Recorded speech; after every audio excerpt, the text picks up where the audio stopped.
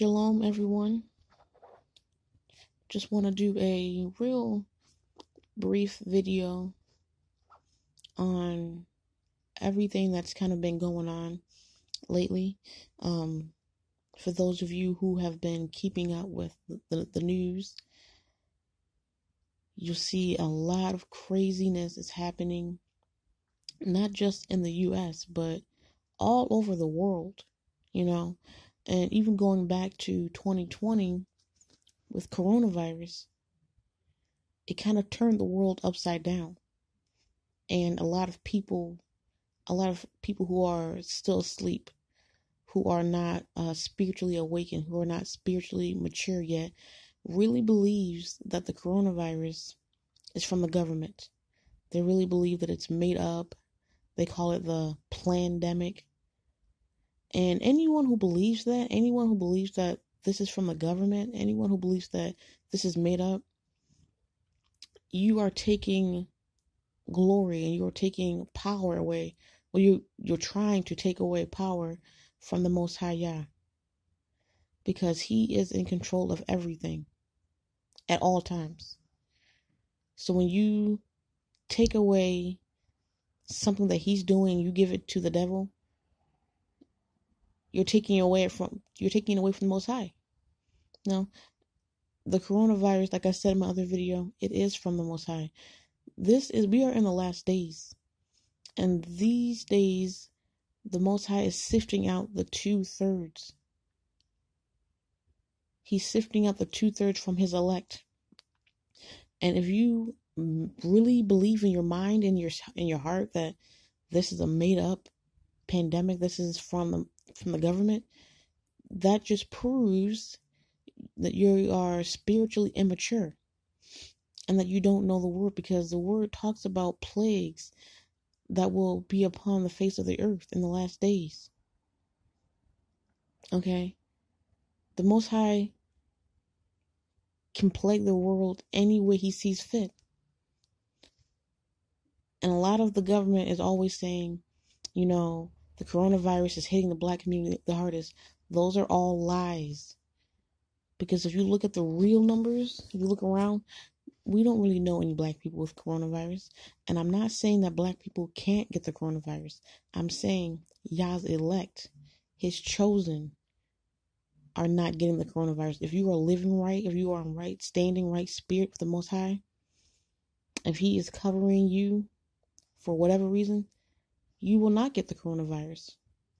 But those people who are sinning and living in sin, those 2/3, you will see those black people, those Latinos, those natives, his chosen people get coronavirus. And so you're probably thinking, how can I be a black Hebrew Israelite and get coronavirus? You have to remember, you could be part of the 2/3. Or if you know someone, they could be part of the 2/3. Not every person who is a Hebrew Israelite is part of the elect, because 2/3 have rejected Him. 2/3 have come in covenant with Satan. Okay? So when you are saying the coronavirus is not God, it's the government, you are taking away from His power, His glory, His honor, and you're giving it to a mere man. You're giving man too much power. You're giving Satan too much power. Satan will never, ever, nor has he ever had more power than the Most High Yah. He didn't even create himself, so he could never have more power than the Most High. And that was 2020. And as you see now, we're in 2021, and everyone was saying, oh, I can't wait for 2021.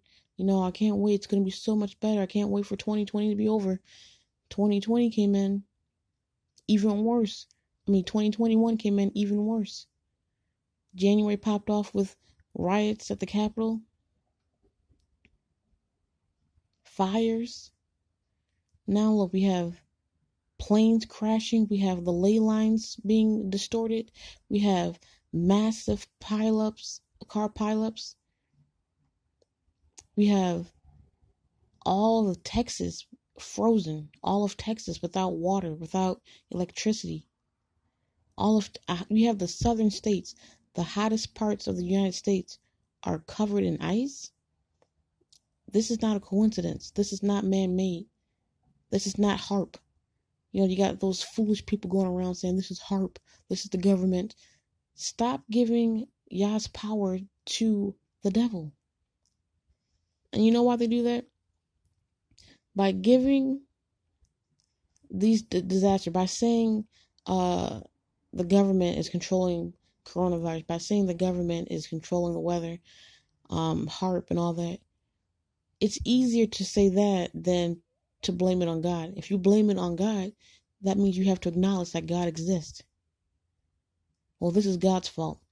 By saying it's God's fault, you're acknowledging God exists. And the government and the devil, they never want to acknowledge that God exists.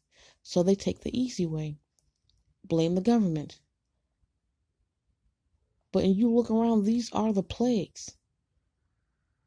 You're seeing places like the Middle East covered in ice and snow. Animals frozen. Okay? We're seeing a massive shift.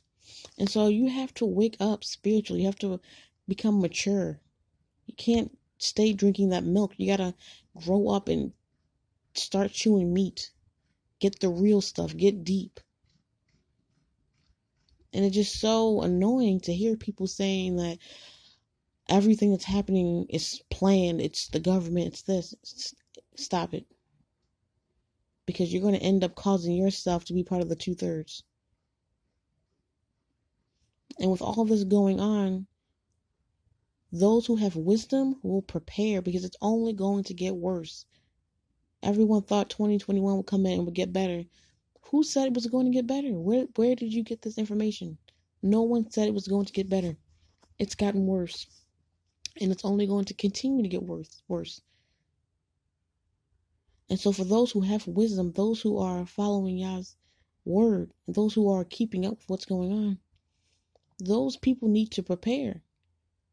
Like I said before in my other video, you have to store up on food. You have to stock up on food and water and supplies. I'm not talking about go to the store and buy 2 boxes of diapers. I'm not saying, oh, we'll just order a box of food on Amazon. No, I'm talking you need to take your money and you need to have 2 grocery carts full of food.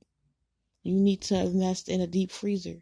You need to stock up on hygiene supplies. Anything you can. For you, your children, your family, whoever. And don't say, well, I don't have the money. You spend money on foolishness. Video games, hair, clothes you don't need, toys for your kids you don't need. Take that money, because those days are over. All that money being wasted on foolishness, the Most High is giving it to you. It's a test. Are you going to use it for foolishness, or are you going to use it to secure your family? Because when the stuff hits the fan, what are you going to do with those toys? In fact, I watched the news the other day, and a woman in Texas had to burn her children's toys just to keep warm. All the money they spent on toys, hundreds and thousands of dollars on toys, they had to sit there and watch them burn just so they can survive. Ain't God funny? Because he's saying we don't need all this frivolous stuff. You don't need it. You're wasting your money. The money that you're using for that stuff, you could be buying supplies, buying clothes, and for your children, because it's going to come down to it. It's going to come to a point where you're not going to be able to get clothes. You know, I live in an area where our local Goodwill was broken into. Because of the pandemic, no one can afford to go to the mall. No one can afford to buy the fancy name brand clothes. Our local Goodwill was broken into. Someone busted the window open and they took clothes and whatever they needed. Because people aren't going to sit around and let their kids go hungry and without clothes, without the necessities. So I'm saying now, while you have the chance, you need to stock up. If you're getting, if you don't have any bills to pay or whatever, maybe put some bills to the side for now and stock up on food and supplies, because the bills are always going to be there. Okay? Bills are not significant right now. Take a room in your house and fill it, organize it with supplies. Because the Bible talks about the 10 virgins who have oil in their lamp and the 10 who did not. Those are representations of us today. You have those of us who are wise and preparing in advance. You can call us hoarders. You can call us preppers. You can call us whatever you want, crazy, whatever. We are the ones preparing because we can see what's about to happen. And we're warning everyone. But then you have those who are not taking heed. And they're relaxing and they're living day to day like everything's totally normal. But then when shit hits the fan, while we are prepared, because we were preparing months in advance, a year in advance, you're going to have those who didn't prepare begging us for help, begging us for supplies, begging us to carry their burden. And that's not how it's going to work. You have to be prepared now because it's not fair to those who worked hard and are storing up and preparing to carry their load and someone else's. It's not right. And at the end of the day, you might just get left behind because there's really no excuse not to be preparing right now. I mean, every time you get paid, whether it's an unemployment check, whether it's food stamps, whether it's a regular paycheck or whatever, you need to take some of that money aside and store up on supplies. Each time you get paid, whenever you get income, you need to do it.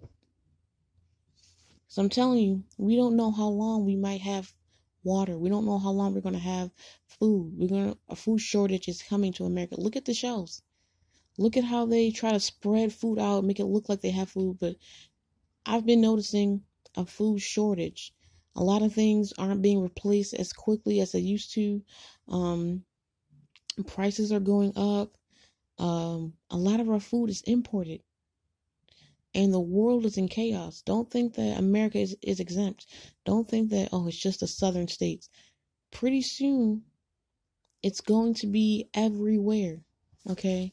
He's getting the heathens everywhere. He's getting the 2/3 everywhere, wherever they are. So don't think you're exempt because you live in this certain state. I bet a year ago, Texas thought they were good. Texas probably thought, this could never happen to us. Now, look at them. No one saw this coming. So we don't know what's going to happen a month from now. We don't know what's going to happen 6 months from now. We don't know what's going to happen a year from now. We don't know. So why take that chance? Why, as a parent, why would you want to look your child in the face and watch them cry because they're cold, they're hungry, they're starving? Because you, as a parent, refuse to prepare. There's no excuse, Take help where you can get it. Put your pride aside. If someone's trying to help you, take that help.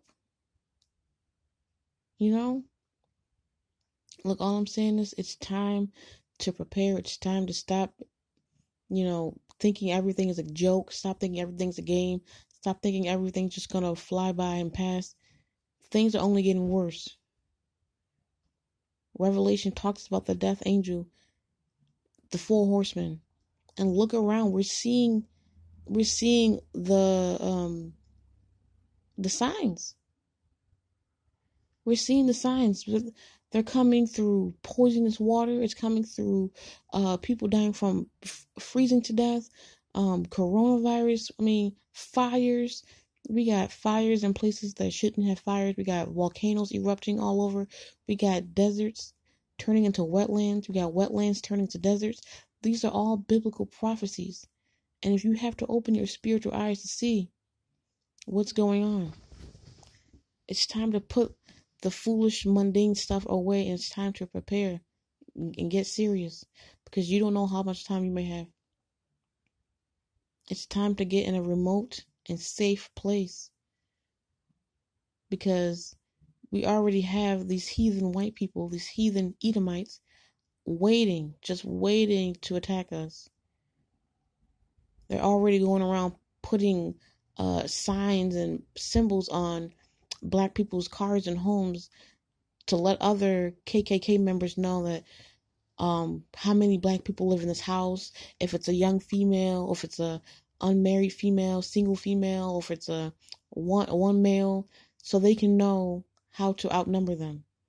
It's time out. They're plotting, they're planning. Why aren't we?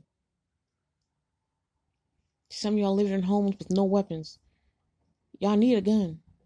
And don't talk about, oh, I got me a pocket knife, or I got me a knife, or whatever, because you can't bring a knife to a gunfight at the end of the day, or a bat, or a stick, or whatever. You may not like guns, but it may save your life. All I'm saying is, it's time to get serious and time to really sit down, plan, and regroup and think. What's best for my children? What's best for my wife? What's best for my husband? We gotta stop pretending like the government has all this power.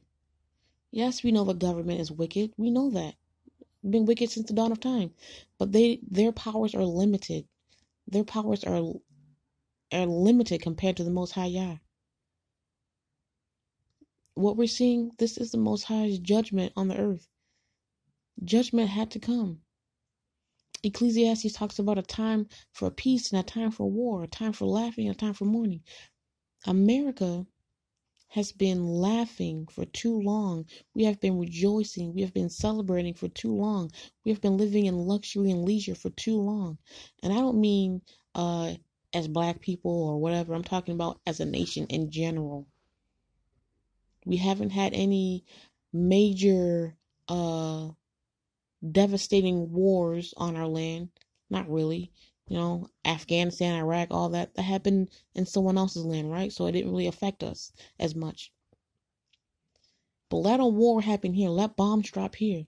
Let our homes and our hospitals and all of our lands get blown to bits.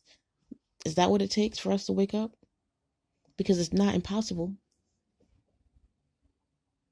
It's time for America, this Babylonian system, this Babylon whore. We are in our judgment. And if you're not living right, you will suffer with the heathens. Yah is giving you warning and warning and warning. And if you don't heed the warning, he's going to wipe his hands. Oh, well, he did his part. You didn't do yours. So, I mean, it's a pretty straightforward message.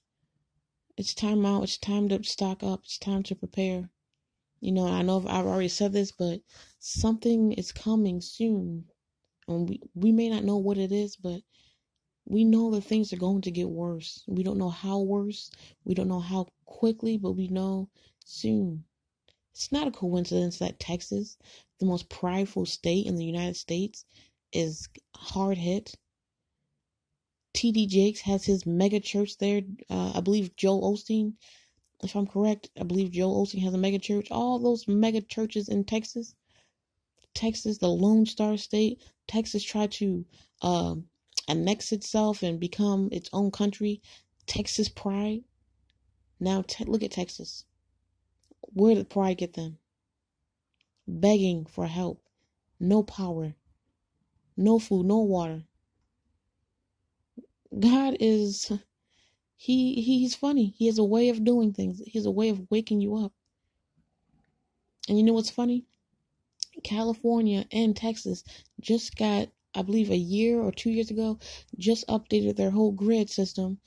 And for what? For this. Now their grids are obsolete. They don't even work. Can't help them right now. So never think you can outsmart God. Never think that you can outbeat him or whatever it is you think you can do. All I'm saying is it's time to get serious. Because time is of the essence. We don't have a lot of leisure time. We have no leisure time actually left. Every day you wake up, you should be planning on an escape, on how to survive, what to do, what to buy, first aid kits.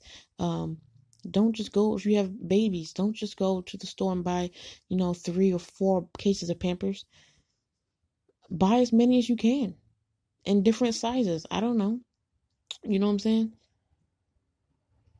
Buy a small deep freezer, store up meat, store up food, whatever. Dry foods, flour, sugar, noodles, rice, whatever you can. Get help from family members. Come together with family members and make a plan and do something. But if you're just sitting around living life the way you have been for the past 5, 6, 7 years, you may end up looking stupid, looking like one of those 2/3. And you can't blame anyone but yourself. So that's all I want to say for this video. I mean, I could go in deeper, but that's pretty much the gist of it. You know, it's just time to get serious. I'm going to try to upload another video. My next video that I'm working on, it's going to cover a different topic. It's going to be about something that I've been getting a lot of inquiries about. A lot of people have been sending me messages on my Instagram and talking about the camps. And you know how I feel about the camps, you know, those Israelite camp men. So my next video is really just going to be covering reverse roles and the backwardness of men who don't work and have their wives working. It's going to be covering, because I'm seeing a lot of this in the camps. A lot of you who are familiar with the Israelite camps, you know, a lot of those men don't have jobs and their women work. And I want to cover just a lot of aspects with them, how they have multiple wives, but they refuse to work. How can you be the man? How can you be the head of the house if you don't have a job? That's backwards. That's not scripture. So my next video is going to be covering multiple wives. It's going to be covering the Hebrew Israelite camps. It's going to be covering men who don't work. So I don't want anyone to get in their feelings. I don't want anyone to be offended or upset. It's not personal. It's just a lot of people have, mostly women have been coming to me and asking me like what to do. My husband doesn't work, or my husband wants another wife. You know, I've been getting a lot of these, and I've been seeing a lot of these videos on YouTube. So I think I'm just going to chime in and talk about what the Bible says about that. And I recommend you to watch it, and watch it with an open mind and open heart, and not with any offense, not with getting angry, just to learn. Because you can't get upset with someone for simply reading the word, because it's not our words, it's the Most High. So when you're getting upset with someone for reading the Bible, it's like you're getting upset with the messenger. I can't get angry at the mailman for bringing me a bill. They didn't write the bill, they just brought it to my house. And that's all I'm doing. I'm not rewriting scripture, I'm just reading scripture and I'm giving it to you. So if you get angry at anything I say, you're really getting angry with God. And that sounds like a personal thing between you and God. If you get offended by anything I say, then maybe you need to examine yourself. Because I don't get offended by something that's not true. If something is said and it's true, then yeah, I can see why I would get offended. But that might mean I need to just work on myself, work on my situation. A lot of times people, you know, leave comments on my videos and they get angry or offended, and it's like, I'm not here to start drama. I'm not here to offend anyone. I'm just here to relay Yah's word. However you take it is your personal business. But just know there's thousands and millions of people with your same situation. And this message is for whoever is listening. So I recommend you stay tuned for that video. Hopefully that should be coming in the next week or so. I'm working on it, and I think it's going to be a good lesson, just especially for women. It's going to be good it's mostly for the ladies, because we got to stop letting these Hebrew Israelite men lead us into sin. Okay, it's mostly, this video is going to cater towards women, and we got to stop being backwards. It's going to talk about, you know, why are you as a woman going to work and this man staying home? Okay, it's going to be covering, why are you letting your husband have multiple wives? You know, so it's going to be covering mostly those two topics, because they do connect, and I think it's going to be a good one. So enough with that. That should be posted soon. Thank you, and don't forget to subscribe and like and share my videos if it's in your spirit. Shalom.